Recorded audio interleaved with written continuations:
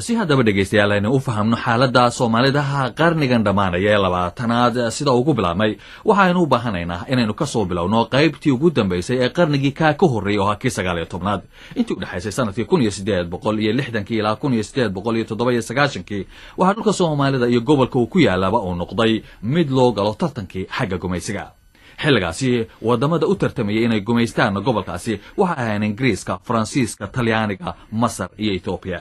xilligaasi Masar ayaa iyaduna dareentay tartanka gobolka loogu jiro dabadeedna waxa ay soo nooleeyeen Turkiga oo hore isagu u sheegan jiray xeebaha badda cas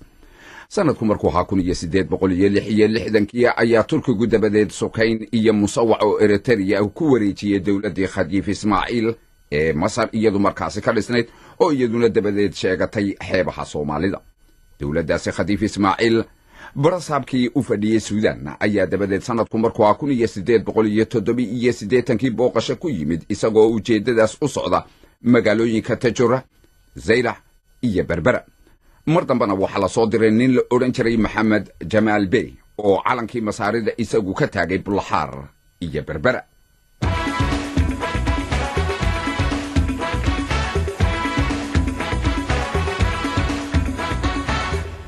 haddaba tallaabadaasi markii Masaaridu ay qaaday taasi waxa ay baraarujisay Ingiriiska oo fadhiya cadan oo ciidamada ka fadhiya halkaas hilibku uga iman jiray xeebta Soomaalida Ingiriisku waxa kale oo ay doonayeen in wadan kale oo awood leh aanu qabsan xeebaha Soomaalida gaar ahaan waxa isha ay ku hayeen oo ay ilaalinayeen Faransiiska oo tartan ka dhaxeeyay hase yeeshee Ingiriiska iyo Masaarida ayaa afgarasho ay dhexmartay maamulkii Masaariduna si dhaqsaha ayuu ugu fiday xeebihii Soomaalida 1877 ayaa Ingiriiska iyo dawladii Khadiif Ismaaciil ee ka talinaysay wadankaasi Masaarida ay heshiis kala saxeedeen oo ay isla ogolaadeen in talada Masaarida ay gaadho ilaa Ras Xaafuun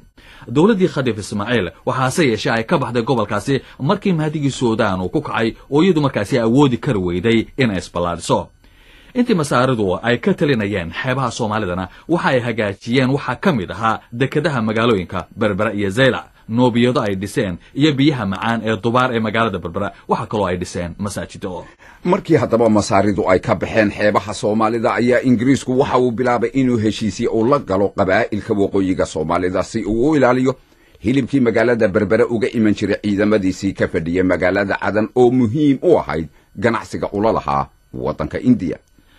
وهجاك برنامج كان halkaas ayaanu ku joojinaynaa waxaanu halka ka bilaabi doonaa marka barnaamijka qaybtii salabaad